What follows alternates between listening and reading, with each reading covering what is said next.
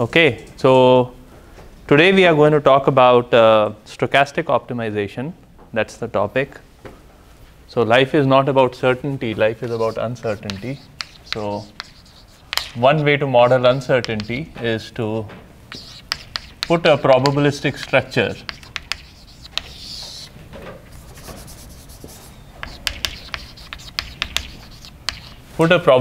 structure on the uncertainty and then try and evaluate or try and optimize variables for that particular distribution. So how many of you have taken probability type classes in your undergrad or grad program? How many of you have not taken any probability class whatsoever? Okay. Okay, so I want to motivate the stochastic optimization by a few problems. So consider the following problem. So Kroger is a big company. It has to stock all its shelves. How do they know how many items to put on each shelf, or how many items of one type to put on each shelf every day? Okay, so how many of you are going to Kroger today? No one? Okay, 3 or 4 people. How many of you are going tomorrow? How many of you are going 1 week later? Right? Okay, a few. There's still some determinism. How many of you are going 1 month later? Exactly a month from now. Okay, good. Okay, so the issue is that you yourself don't know when you are going to buy stuff from Kroger next, right? Or at least many of you wouldn't know whether you are going to go today or tomorrow or day after tomorrow or what time of the day you will be going. There is an uncertainty from your side. And imagine that there are so many people doing so many uncertain things, and Kroger has to make sure that the material is available when you go and buy it. So there is some amount of optimization that Kroger has to do. If it puts too many things on the shelf and you don't go and buy it, then the shelf and then the item could rot, or I mean, if it is food item, it could rot or it could expire, or it could be just occupying the shelf space which could have been used for some other item. So that's one problem. The other problem is if it has too few items and a lot of you go to Kroger, then suddenly there is a trouble that you are not able to get the items that you want, and that's a bad outcome for you, and you will decide that you will not go to Kroger because the items are always out of stock whenever you go there. Okay, so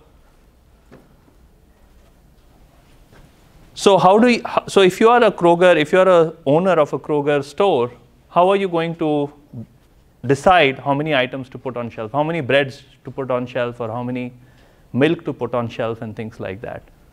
What would your first line of approach would be? So it's an optimization problem. There is a trade-off that needs to be made. So what's your? Like look at the history of what's been bought. Look at the history, okay, and then see what kind of trends there are. See what kind of trends there are, and then what do you do? Let's say on every Friday, if I look at the history of last 52 weeks, on every Friday, on some Fridays there were 10 bottles of milk sold, and on some Fridays there were 20 bottles of milk sold. How are you going to decide how many bottles of milk will you put? Would you put 20? Would you put 25? Take some kind of average or average. Take some kind of average, yeah. You have some thoughts? You can model it as some sort of distribution and try to account that for right. Certain coverage. Right, so that's similar to taking an average over the past 1 year of demand. So that's exactly the idea of stochastic optimization, where you have omega, which is the set of uncertainties. So 10 bottles of milk, 11, 12, 13, 14, 15, all the way up to 20. So in the case of milk example that we just talked about, omega is 10, 11, 12, and then 20. Okay? Then we have, so this is the set of all uncertainties that we have seen. So usually you have to look at historical data to figure out what are the set of uncertainties in your optimization problem. So that's omega. Then you have A, which is a subset of omega, and it's called event. So all subsets of omega are known as events. Then you have a probability, which is a map that maps all the subsets of the set omega to a number between 0 and 1. So 2 raised to omega is power subset. Power set of omega.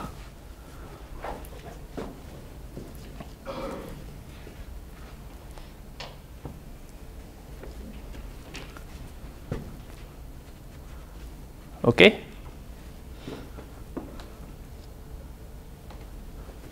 So there are many examples of P. So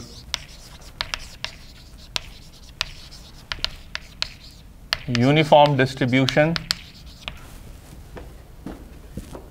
which means that every possible uncertainty has equal chance of happening.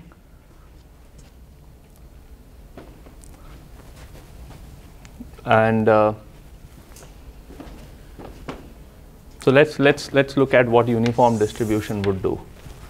So you have 10, 11, 12, 20. And a uniform distribution would put equal weight to each of these possibilities.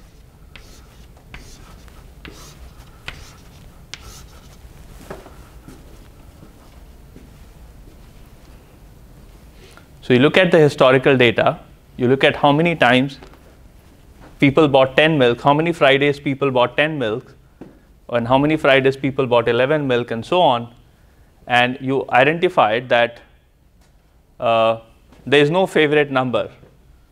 So 4 Fridays people bought 10 milk, 4 Fridays people bought 11 milk, 4 Fridays people bought 12 milk cartons, and so on, all the way up to 20.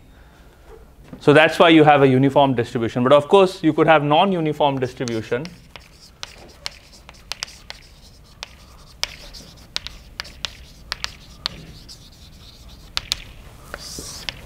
where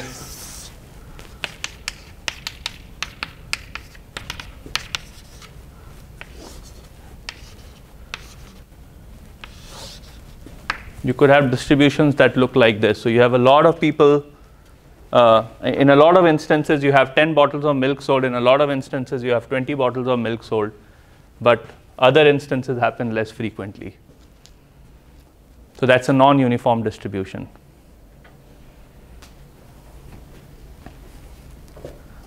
Okay. Now that function P satisfies certain properties. So let's see what the most crucial property of P is. So P satisfies additivity property, which means that if A1 intersection A2 is null set, then probability of A1 union A2 is probability of A1 plus probability of A2. Okay. In fact, this holds for countable unions as well. Okay. So this is the additivity property of probability distribution. So let's go back to this example. So we have 11 items. So this weight is 1 over 11.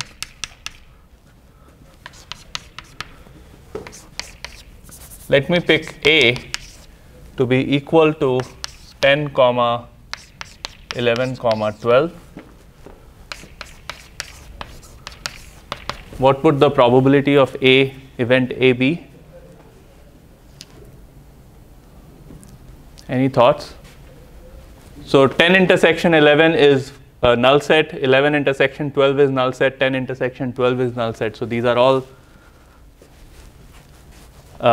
mutually exclusive events. And so this is probability of 10 plus probability of 11 plus probability of 12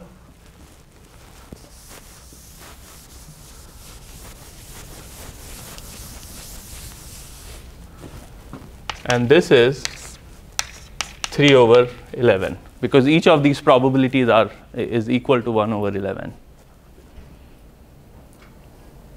Yes? This property is only valid for uniform distribution.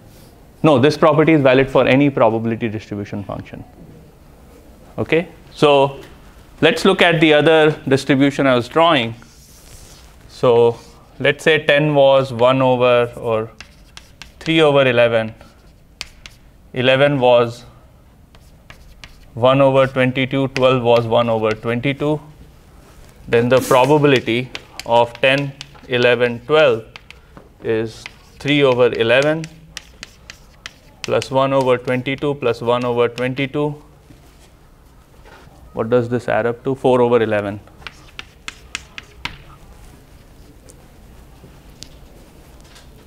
Okay, so it's true for any probability distribution, not just the uniform distribution.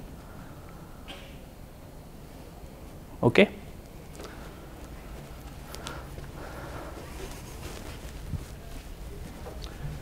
The other property that P satisfies is P of null set is equal to 0. So if there is no event or the event is empty, then the probability of that event happening is 0.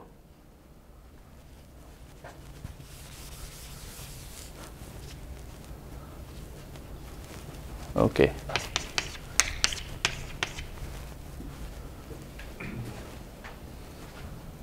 What are the other properties of probability? Let me think. So countably additivity property and then null set property. Sum of all the. Oh, P of omega is equal to 1. And what's the sum thing that you were saying? Yeah, that's the additivity property, right? No. Oh, okay, yeah. So P of omega has to be equal to 1. So the total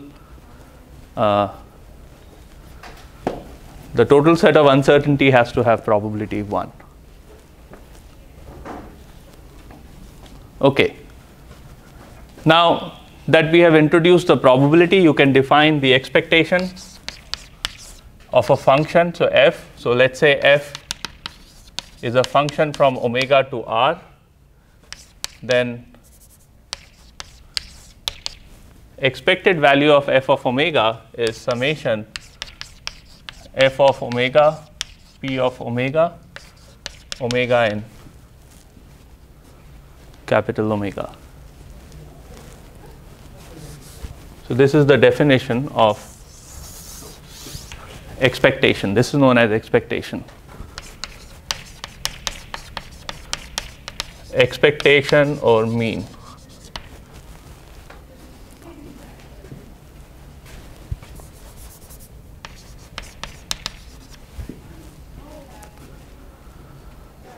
Yes?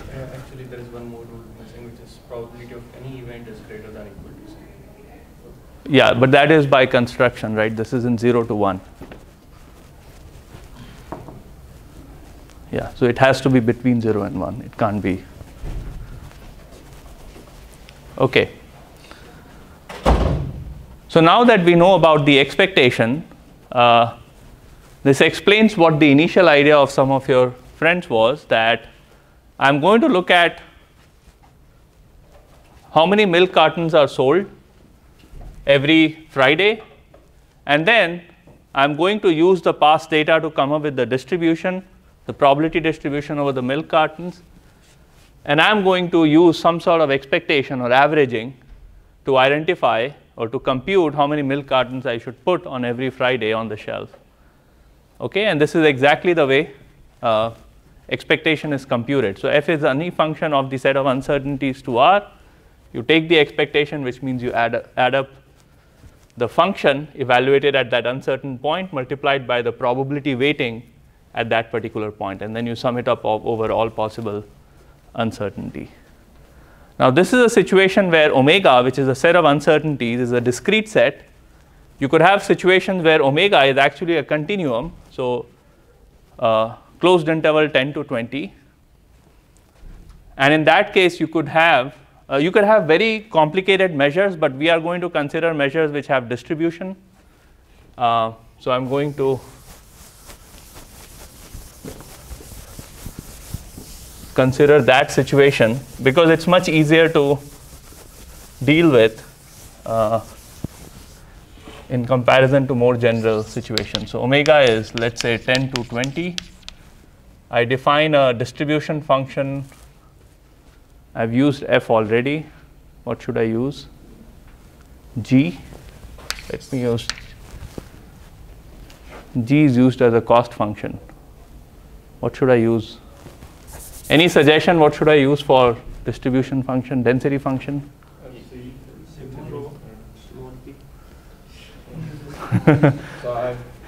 Psi, okay, good. Psi.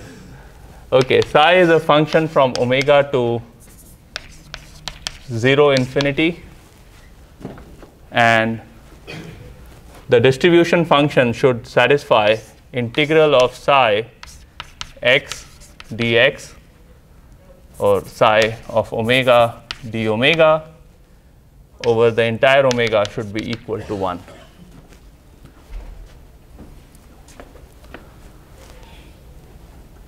In fact, the probability of A is given by integral over A psi of omega d omega. And the expected value of f of omega, expected value of f of omega is given by integral f of omega psi omega d omega. And this integral is over the entire set of uncertainty omega.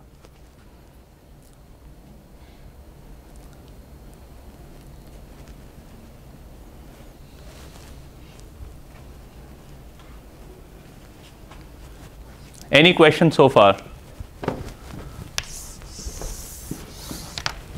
you have a continuous distribution with a discrete distribution? So yeah, so this is a discrete distribution, this is a continuous distribution. Okay, and you can have more general distribution which uses combination of discrete and continuous distributions, but we are not going to consider it in this class. Okay, but whatever theory we talk about, it holds for all general distributions. Any questions so far? No. Okay. So let's now move on to optimization.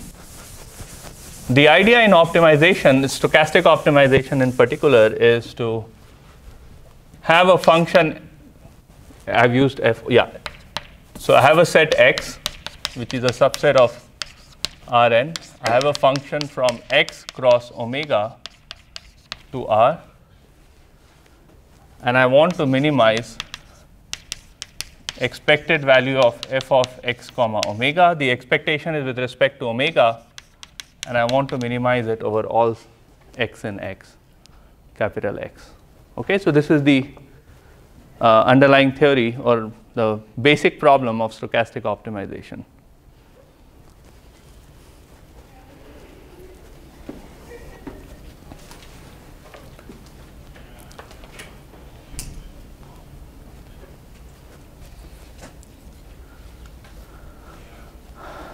Okay, questions?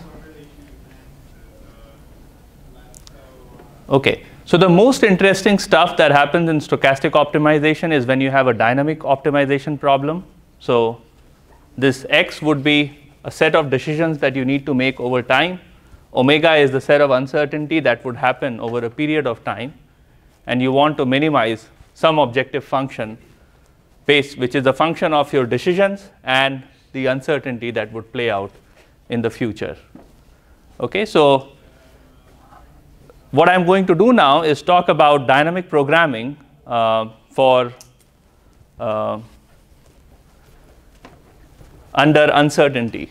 Okay, and this is and then in the next class I'm going to introduce news vendor problem, which is a specific instance of a dynamic problem with uncertainty. So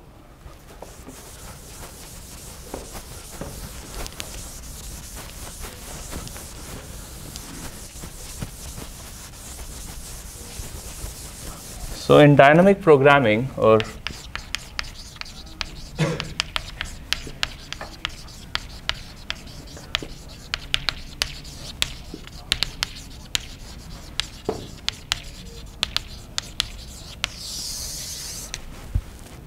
the idea is I have my state transition function xt plus 1 is equal to ft of xt ut wt, and now xt is the state, ut is the action, wt is the uncertainty that affects the state.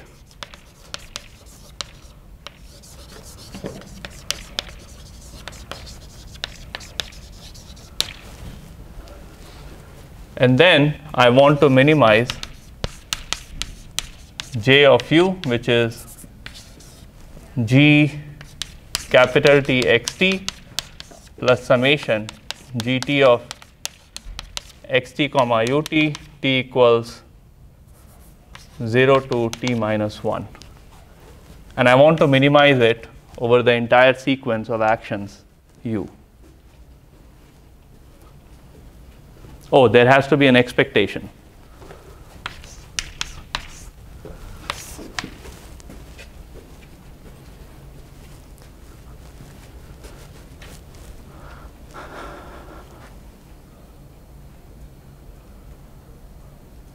Okay, so let's look at specific examples, and we have covered so many examples in the class. So if you're driving a car, xt is the state of your current your vehicle at this point of time. So that's your speed, position, GPS coordinates, which lane you are in, and so on. Ut is your action, which is usually steering and braking, an acceleration command, and wt is what other people around you are doing. Okay, and so of course if you're driving on a free road and a person comes in front of you, so that's your wt, person comes in front of you, then the heading distance, which is the distance between you and the vehicle in front, reduces, and your new distance would be much smaller than the original distance you had because of the uncertainty that is imposed by other people who are driving around you. In the store example, xt is your current inventory, ut is the number of things you have ordered.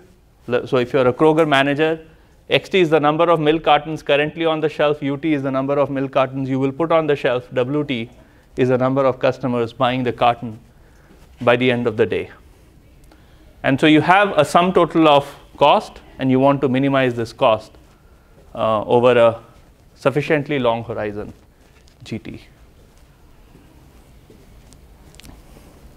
Now when you are in a dynamic setting, a lot of things can happen. So you want to minimize the total cost, but in some situations you may want to minimize what is known as regret. Okay, what is what do you think is regret? Any thoughts? What would you term as regret? So do you regret something in life? No? So leftover maybe. So Leftover. Okay, so he defines regret as leftover.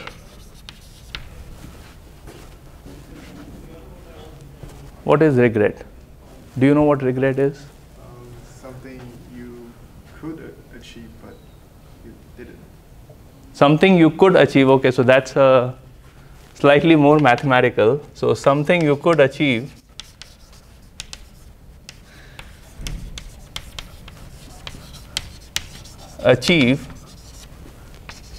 but you didn't.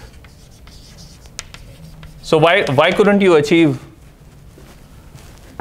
Why couldn't you achieve whatever you wanted to achieve? Because the randomness in the system. Because of randomness. Okay.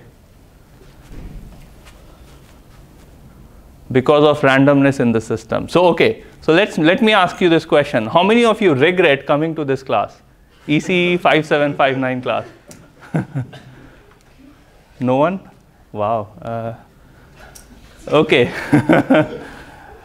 All right. So let's define regret.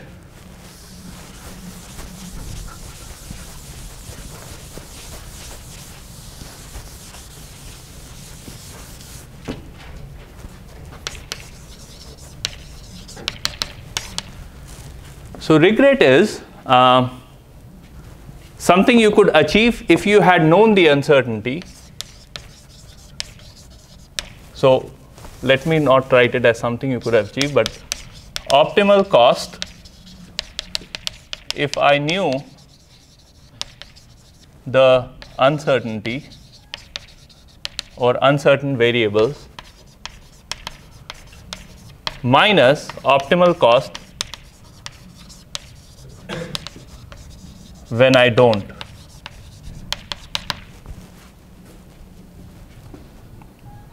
Okay? And I want to pause here for a moment and let you think about this concept. So regret is optimal cost if I knew the uncertain variable. So before you sign up for a class, you want to know how many homeworks it will have, how many exams it will have, what kind of project you will have to do, and things like that. So that's your, and then you want to make sure that you minimize your optimal cost, which if your cost is to learn more and more, so that's a reward, right? So if your cost is to learn as much as possible, you would potentially sign up for difficult courses. If your cost is to get the degree, or that's what your terminal cost comprises of getting a degree, you will probably go for easier courses, right? Or a combination of the two. So that's the optimal cost if you knew the uncertain variable, if you knew exactly how the course is going to be for your specific background. And then you subtract from that the optimal cost when you actually don't know how easy or difficult that course is going to be for you. So of course, this is a 5759 class. It's a 5,000 level class. For some people, this class was very easy. For some people, this class was very difficult, right? And so the difference between that, if you had known it before, you may not have taken this class, but because you did not know about how much effort it's going to take, you took this class. So the difference between these two costs or optimal cost is known as regret. And so in dynamic optimization, when you're doing so regret only appears when you have dynamics in the system. It wouldn't appear if it was a static problem. So in this static optimization problem, you will never have regret. But when you have dynamics, then the regret appears. Okay, so most of the regret you will ever have in life is because life is a dynamic process. It's not a static process. I wish it was. Okay.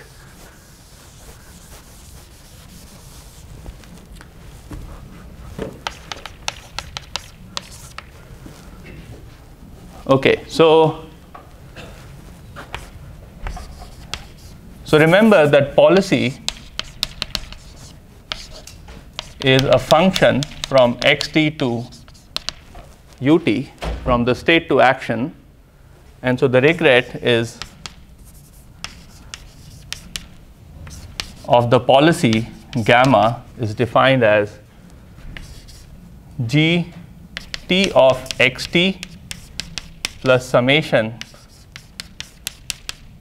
xt comma ut, or gamma t xt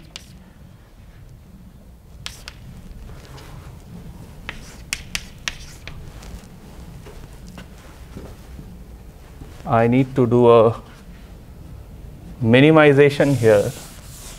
So let me do min u of j u omega. Let me define omega as w0 to w capital T minus 1. So minimum cost when I had known what the uncertainty is minus j of gamma, which is the cost achieved using my current policy, the policy that I've devised, the cost achieved at that particular policy. And then I have to take the expectation over this entire random variable.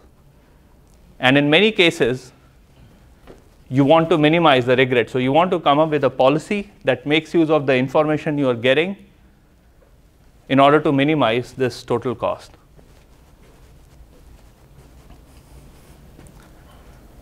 Okay? So whenever you are in a dynamic programming with uncertainty. You could have either this situation where you know the underlying statistics of the random variable and you just want to minimize the cost, or alternatively, you want to minimize the regret. And human decision makers are typically regret minimizers. So if you're creating a system for humans, you want to incorporate some notion of regret within the optimization. Of course, if you are sending a rocket to space, it's not a human decision maker system, so you might want to use the usual minimization approach. Okay? Yeah. So you define the regret as the optimal cost and knew the uncertainty at uncertain variable. So Right. by saying you knew the uncertain variable, you knew exactly what it was instead of the distribution of it. So the knowledge could be at various levels. So you may know the distribution, or you may have distributions over distributions. But the regret is defined more generally, where so if you know the distribution, and that's the only knowledge you need to compute the expected value, then you can either do this or you can do this. But in many cases, the omega itself is not known, the distribution itself is not known. Then you cannot use this approach, you can only use this approach. Okay? Typically, regret optimization is useful where the distribution over omega is not known, number one, or you know the distribution, or you know that the distribution comes from a specific class, but you don't know which distribution that is. Okay? So for instance, in the case of the milk carton example, you know that the omega would be uniform plus some small error to the uniform distribution, but it won't be a completely different distribution. So that's also a case where regret minimization would be useful. If you know the distribution precisely and there is no uncertainty about distribution, and this doesn't happen ever in life, but if that is the situation, you can just do the regular minimization. You don't have to go through the regret optimization problem. But most of the times you will have some uncertainty around the distribution, and then regret optimization becomes useful. Yes. In the second equation, how do you calculate the expectation when you don't know the distribution? Yeah, you need the distribution. So I'm going to come to this in a few. So let's consider a simple problem.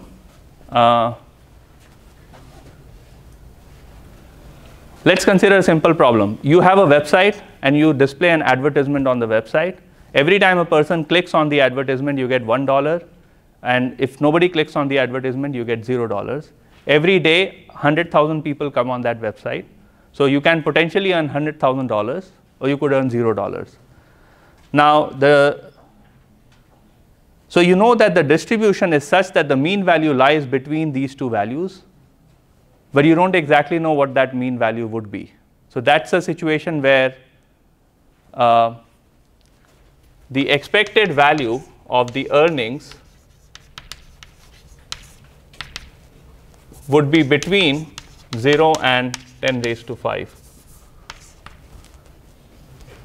Okay? So you don't know the distribution, but you know the mean has to lie in certain range. Okay?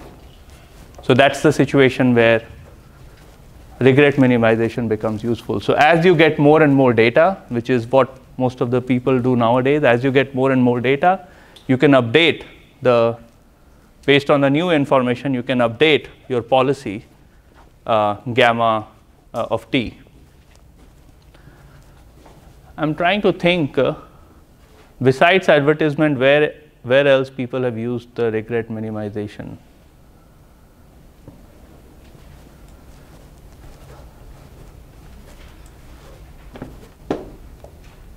Most of the examples that I can think of is related to advertising example. But I have seen a lot of papers. Oh, regret is also useful in, so you are in a new situation, new city, and you don't know what the channel states are. So a lot of people work on wireless systems. You don't know what the channel states are in that particular city, so you have to start understanding the statistics of every channel. And then based on that, you communicate or you come up with a communication strategy. So that's also another situation where regret has been used in the past. The dynamic programming, of course, is much more general because this has been used for time immemorial. Regret is something that that was defined long time back, I think in 60s and 70s, but it has received much attention recently because it explicitly uses the data that you have received so far to update your policies and thereby improve your performance based on the current data that you have received. Yes? Find the minimization inside the expectation. Like, is it possible, when you know the distribution, can you not minimize the expectation itself? Let me take this problem when I consider a specific example in a few, maybe on after Thanksgiving. That's when I'll come to the regret minimization. We'll see a situation of multi-arm bandit where you can actually do the expectation because in that situation, all you need to know is the expected value of the earnings, but you don't quite need to know the precise distribution. Okay. Any other question? The mean of J, U, and omega minus the mean of J. So this J? Should that be minimized? Oh, so no, this cannot be a minimization because you can only get gamma star if you solve problems like this, but you're not necessarily solving problems like this. Okay. Note that this gamma depends on the omega that is evolving over the past, the set of omega that you have seen in the past. Okay. So that's why this expectation is needed. And again, when I get to multi-arm bandit, you will see how this framework becomes useful. So can we think of the gamma in that as like the actions you actually took? Yes. You as actions, or like what You have seen the past. you should have took or taken. So this is what actions you would have taken if you had known the uncertainty exactly. This is the set of actions that you have taken under the evolving uncertainty situation. So this was the uncertainty that you had not seen, but of course at every point of time you're receiving new data, and based on that new data you're updating your strategy. So this gamma depends on omega, but only on omega that you have seen so far, not the future omega that you have not seen. Okay, so this is a causal policy, and then you want to minimize the total expectation. Okay. There's another form of minimization you can do, which is known as risk sensitive.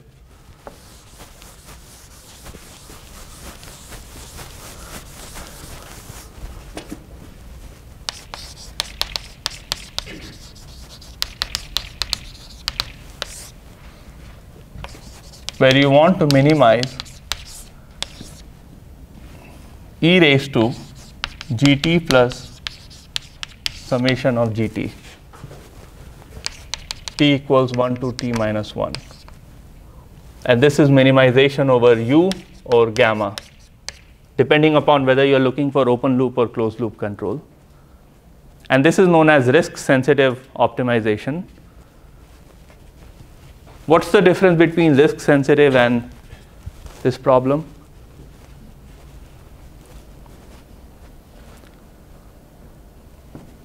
So I just added an exponential in the expectation, and here it's just the regular expectation.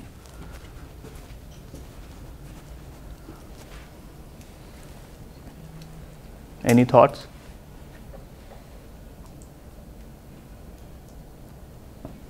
So in risk sensitive, you are penalizing higher cost actions much more than you were penalizing it here. Okay?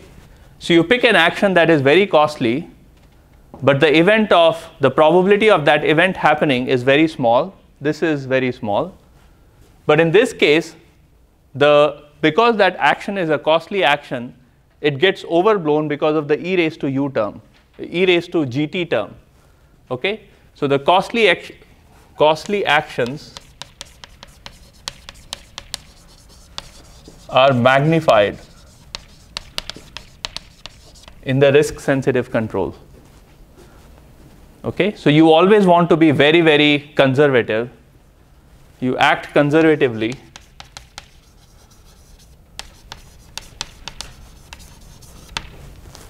when you want to be sensitive to any risk that you might foresee. So if you are a generator which is providing crucial energy needs for a large number of households, you want to be risk sensitive. So even if it costs you more to run your plant, it's completely fine because you want to act conservatively. You don't want to act according to the usual expectation.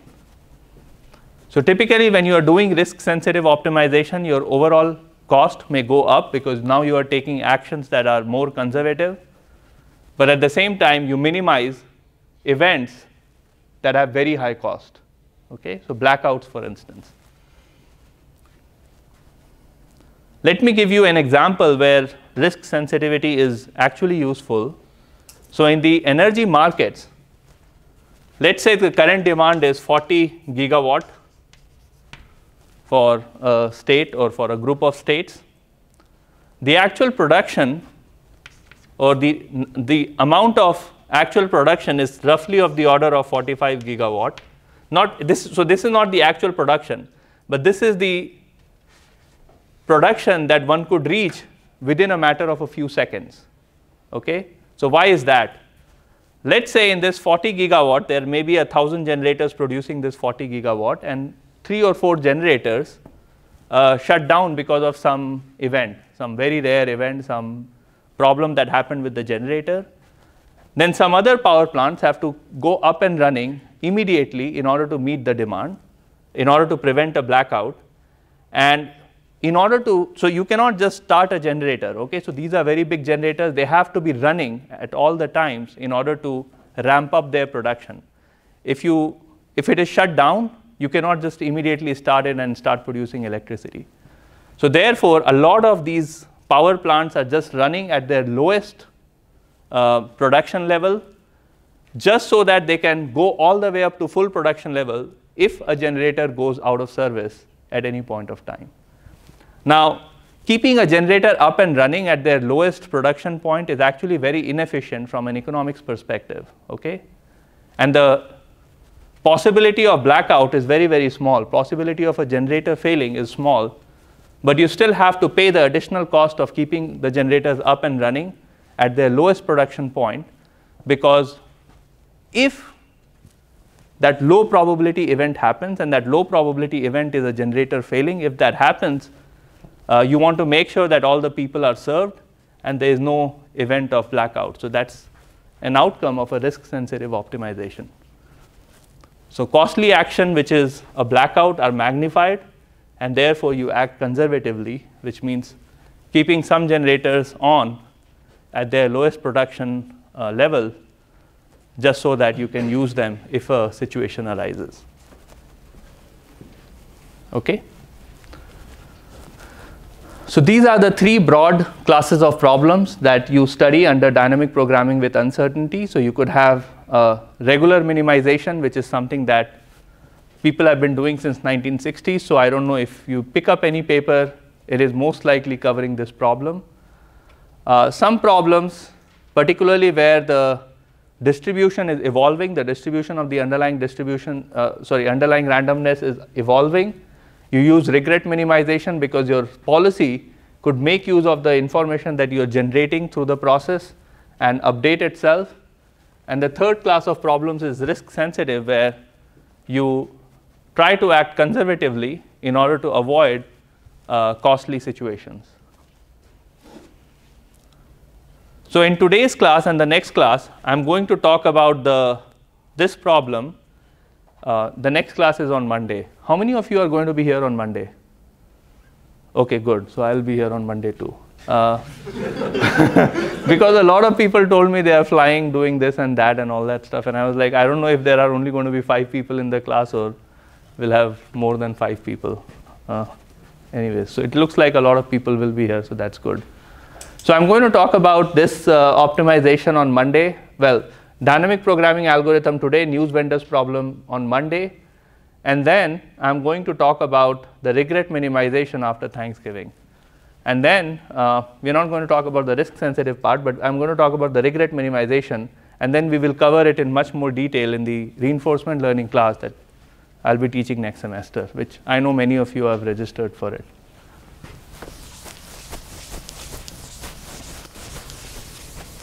Okay. So DP for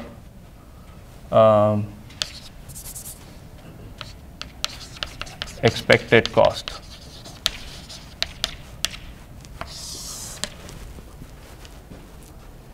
Okay. So V of t of x of t is defined in the usual fashion. So that's g of t, the terminal cost at x of t. Now when I get to v of t minus 1,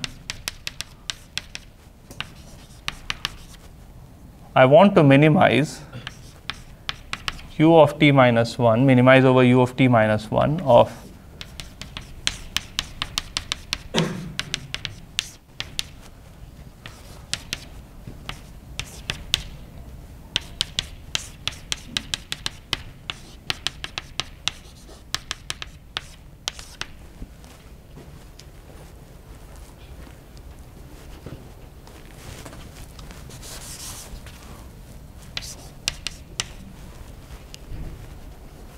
okay. So at t minus 1, I know the current state, I know the action that I'm planning to pick, okay, so that's what I'm minimizing over. So we have the current state which I know, we have the action that I'm going to take. What about wt minus 1? That's the uncertainty, that's the number of customers coming to the store, and I don't quite know at the beginning of the time how many people are going to arrive at the store today. So in the morning, I don't know how many people will come and buy milk cartons today. So what you want to do is take the expectation over all possible randomness that you're going to see today.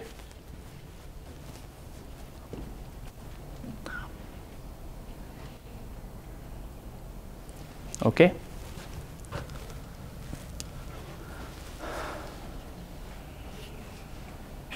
Okay, that's the only difference. So in the usual DP, we did not have this uncertainty and we didn't need to take the expectation. But when you have DP with uncertainty, then you want to take the expectation of the future cost that you are going to see. So this is expectation or mean of cost to go. Mean of the future cost to go.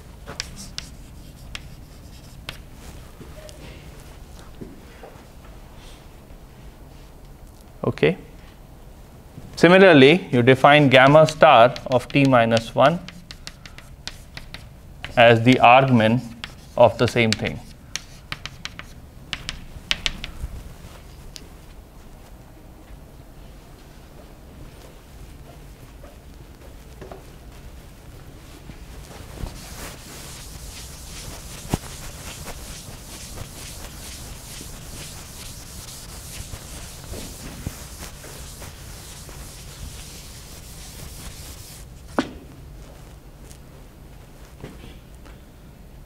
Okay, more generally, v of t of xt is min over ut of gt plus expected value of vt plus 1 composition ft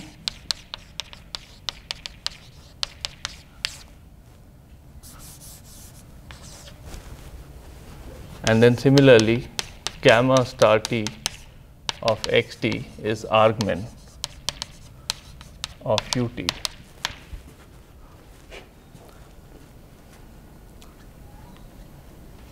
Of the same thing.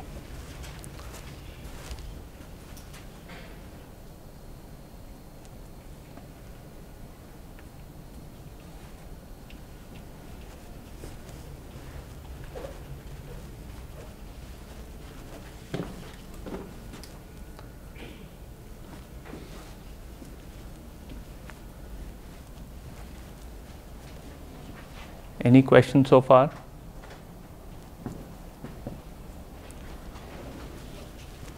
Okay, so whenever I see uncertainty that I have not seen so far, I just take the expectation. And so I take the expectation of the future cost to go in the dynamic programming and compute the optimal policy and the value function according to the expectation. So there's nothing complicated going on here.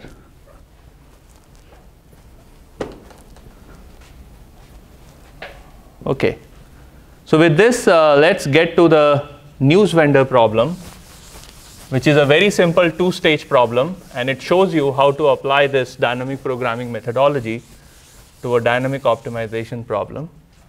And the news vendor problem is as follows.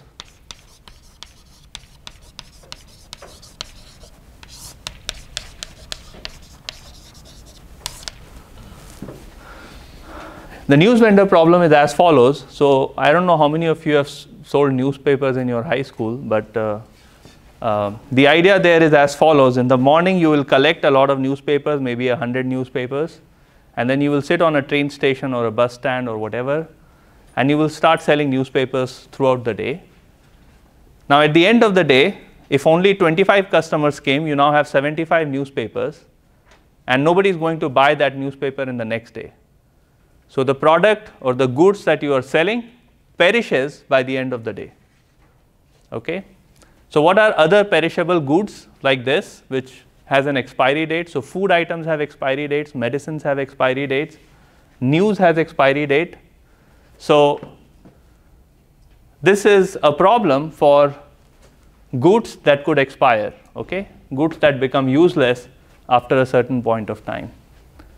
And the idea is as follows. So you get X newspapers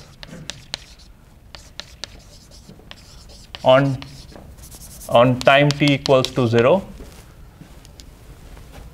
sell omega newspapers at t equals to 1, and by default, if you sell omega, then there is some leftover or there may not be leftover. So if you sold all 100 newspapers and there are 20 more customers coming to your stand, you now have a regret that if you had bought 120 newspapers, you would have earned more money.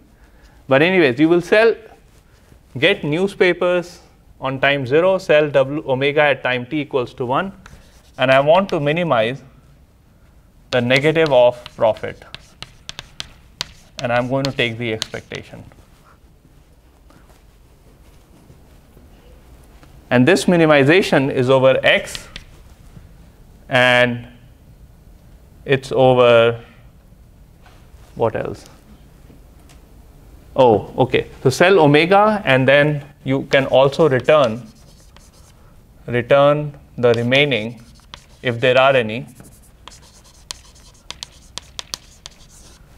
So that would be y of omega. So this is minimization over X and y of omega, where X is the number of newspapers you bought, y of omega is the number of newspapers you returned to the publishing agency.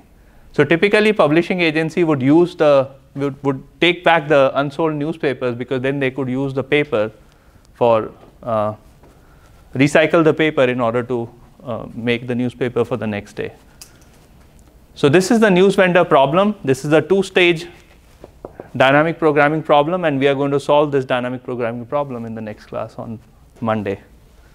Have a good weekend, and those of you who are taking off for Thanksgiving, I'm angry at you guys.